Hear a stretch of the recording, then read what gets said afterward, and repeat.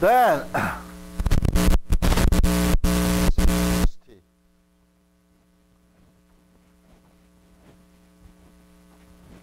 so let us write down this velocity. Uxt is what? Can you Seju? Can you write down this velocity for me? Okay, first term I have minus p dx. The common thing is 1 over rho 0. And we have exponential minus k omega t plus phi px. Okay. And the first term is dp dx minus j omega. Here j omega, omega, so I got omega over here. Okay.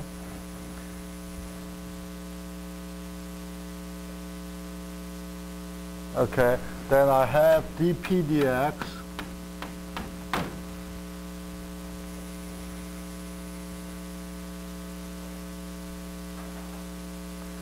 and I minus 1 and minus cancel out. I have 1 over j, right? So I have 1 over j. 1 over j. Let's put over here. And then I have this term is minus minus jj go away and rho 0 omega. So I have plus p d phi p dx, and then I have exponential minus j this term. Okay? Mistake. Which one? Minus j, so I have minus. Right. So, 백진장도 맞들면 낫다. Okay. Now, this is velocity. Where is our pressure? Okay, our pressure, let me write down.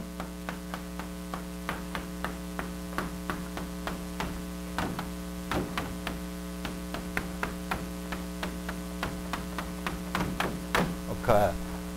So comparing this pressure and this velocity, wow,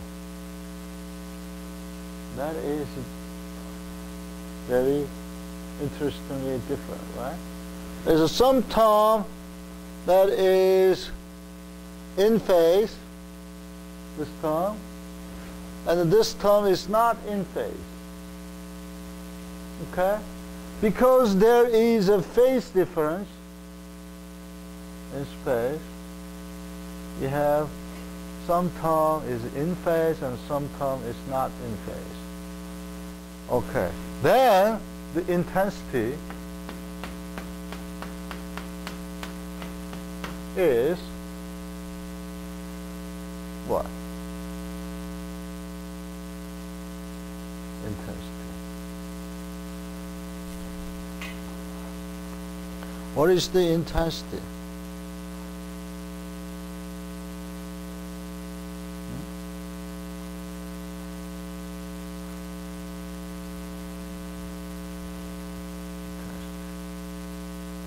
What do? You multiply this and this? Sure? You want to do that? This is complex. Right? That's why many textbooks has error.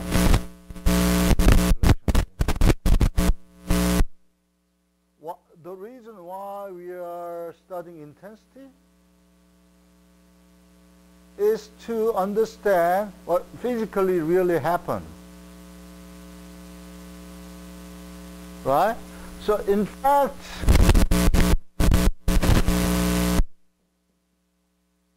we want to know the relation between real pressure and the velocity. What is the real pressure? Maybe I can say that the real part of this term,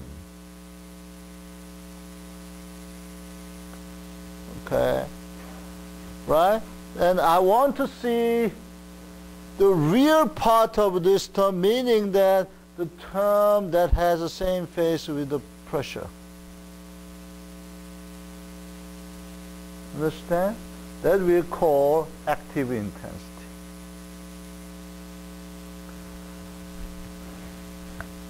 And the intensity that has phase difference with real part of this pressure, that would be the something J and, right? That is the intensity that has the different phase with the active intensity, as well as that is the intensity that pressure and velocity has different phase. I will repeat again. First, we intend to know the intensity that has the velocity component that has the real and in phase with this pressure. Or more strictly speaking, the real part of this pressure, I mean the velocity that has real and in phase with the real part of this pressure.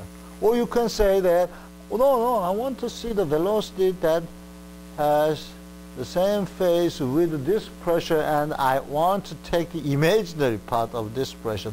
No problem. If you take the imaginary part of this pressure, then you have to see the velocity that has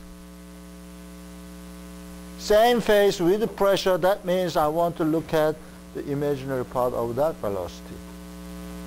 Understand? Because we are studying intensity,